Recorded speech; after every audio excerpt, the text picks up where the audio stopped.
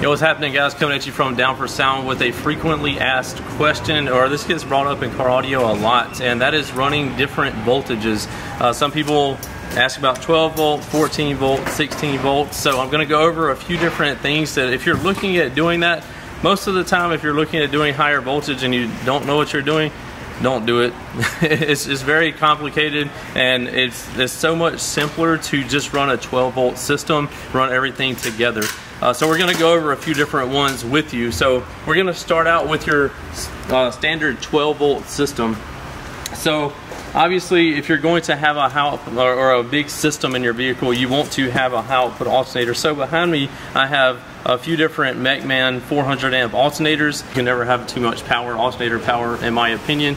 If you're looking at doing a performance upgrade, I recommend going with your alternator first, or upgrading your alternator first, because that's where your initial source of power comes from. So you want to do a big 3 upgrade first, and then you want to upgrade your alternator, or do those two at the same time.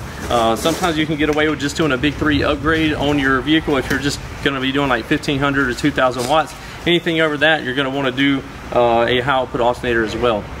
So most vehicles come from the factory as a 12 volt setup.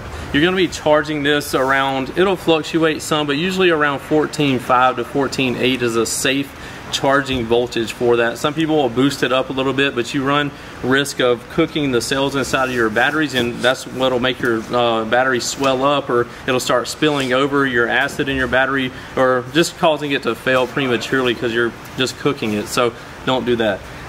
So anything that's 12 volts, your factory voltage that comes with your vehicle, I would recommend 14 to 14.8, and you'll be good there. If you get a high performance alternator, say from MECHMAN, that's what we sell and recommend, that's what I run on my Tahoe, and it's a direct plug and play. It's going to be controlled by your vehicle. So whatever your vehicle's computer is telling it to charge at, that's what it's going to charge at. If you're looking at doing a high performance or a higher voltage, you can do that. We offer 14 volt batteries and also 16 volt batteries. The problem with this is a lot of people order 14 volt or 16 volt batteries and they don't really know about them, so they'll order a 16 volt battery thinking like, oh, if I put this battery in with my 12 volt side, it'll boost up my voltage and it'll help me a lot, when all actuality is very bad. You don't want to mix those two different battery chemistries together, your 12 volt and your 16 volt, because they'll end up fighting each other and one of them will fail, or maybe both of them.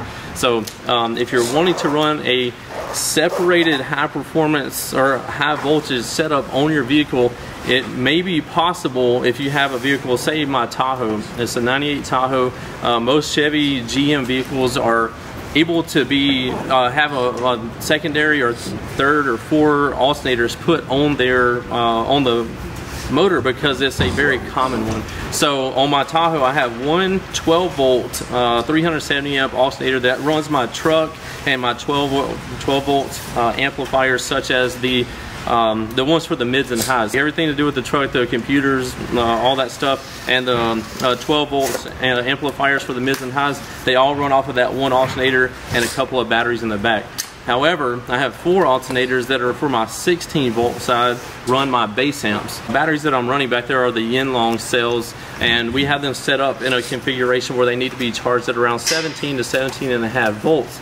So in my situation, running the Sundown Audio NS2s, they perform and put out the most power at a higher voltage. So that's why I have it set up this way.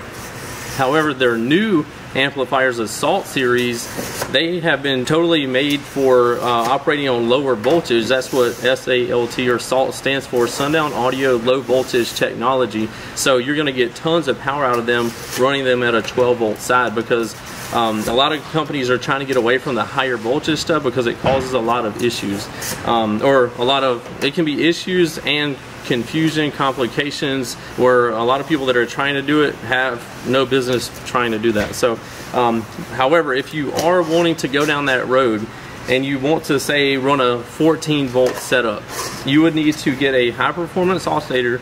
Well, first of all, you'll need to get a secondary alternator bracket, which we have those for your standard vehicles, your GM trucks and stuff like that. Some Ford, some other vehicles, you can take that out on the website. But you'd want to get a secondary alternator, or 3 or 4, however many. If you're the bigger your system, the more alternators you're going to need. So, but if you're just wanting to run a 14 volt setup, you're going to need to get a dual alternator bracket, a high performance alternator that's going to be able to be externally regulated. Most alternators will have to be modified where like MECHMAN can modify this alternator to where it just has 2 leads coming out of the alternator. You would have 2 wires coming out of the alternator right here, and then the 2 wires coming off there would go onto your fields right here. So you have, so if you see right here, I don't know if you can see that, positive, negative, and field. So the field wire would go over to the alternator, and this potentiometer right here is what you would turn to adjust your voltage up on this alternator only. So you'd have one alternator that would be in your factory location. It would be running your truck and everything like that. That wouldn't be messed with. But this alternator, you'd be able to turn it up to 14 or 16 volts. Well, if you have a 14 volt setup, you'd want to charge it at 16.5 to 17. If you have a 16 volt setup, you would want to charge it at 19 to 19.5 volts. So you have to be able to turn it up. So that's how you turn it up with the potentiometer right here. So if we're looking at the Excess Power 14 volt Group 31 battery, you'll see that it looks exactly like the D3100 12 volt battery. So on the casing, they're exactly the same size, but the chemistry on the inside, the way that they're made up, is totally different. So this one's going to be able to run a higher voltage for the 14 volt side, where this one you can drop it into your vehicle on a 12 volt system, no problem. Usually the higher the voltage, the more power you get out of your amplifiers, but it's only if they're able to handle that voltage. Because if you're, say for instance, the Sundown Audio Salt Series amplifiers, they go into protect on the high side around 15.5 to 15.8 volts. So if you try to run a 14 volt system or electrical on your vehicle with you having Salt Series amplifiers, as soon as you turn the amp on, it's going to go into protect instantly. So you're not even going to be able to use your amplifier because your voltage is too high. So you have to look into all these things when you're looking at doing a high performance or a high voltage setup in your vehicle. But again, if you're just doing everyday basing, stuff like this, 12 volts is going to be the way to go. Way easier, way less complicated than trying to do a 16 or 14 volt setup on your vehicle. I would only recommend that if you're just strictly doing competition. You need higher voltage on amps that can run higher voltage, and you get better performance out of them. Usually higher voltage, the amplifiers will draw a little less amperage, and they'll put out more power doing it at that voltage. So it's something to look at.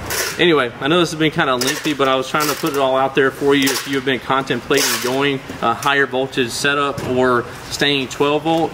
So again, beginners, stay 12 volt, or if you're just everyday basis, stay 12 volt. It's so much easier.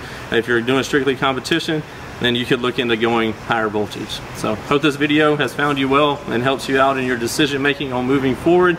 If you need high performance electrical upgrades for your vehicle, don't forget to check out MECHMAN alternators and Excess Power batteries on downforsoundshop.com. See you in the next one.